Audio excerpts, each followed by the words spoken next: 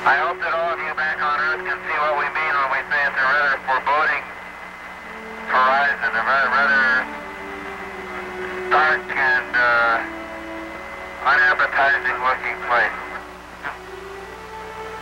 We're now going over, approaching one of our future landing sites, selected in this smooth region to call the Sea of Tranquility. Smooth in order to make it easy for the initial landing attempts, in order to preclude having to dodge mountains.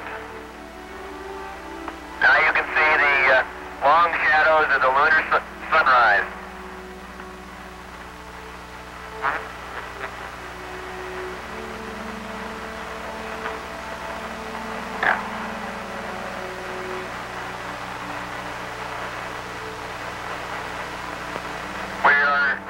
Now approaching lunar sunrise, and for all the people back on Earth, the crew of Apollo 8 has a message that we would like to send to you.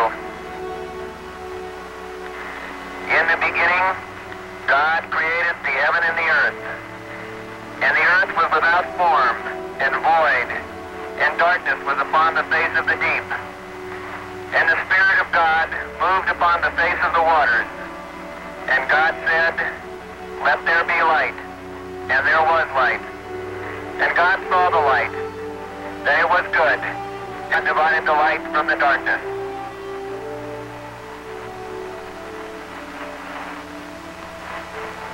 And God called the light day, and the darkness he called night, and the evening and the morning were the first day. And God said, "Let there be a firmament in the midst of the waters, and let it divide the waters from the waters."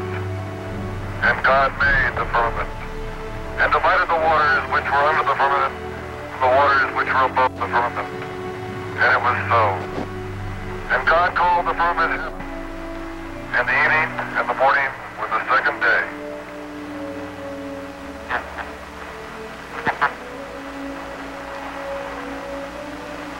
And God said, "Let the waters under the heaven be gathered together into one place, and let the dry land appear." And it was so. And God called the dry land earth, and the gathering together of the waters called he seas. And God saw that it was good.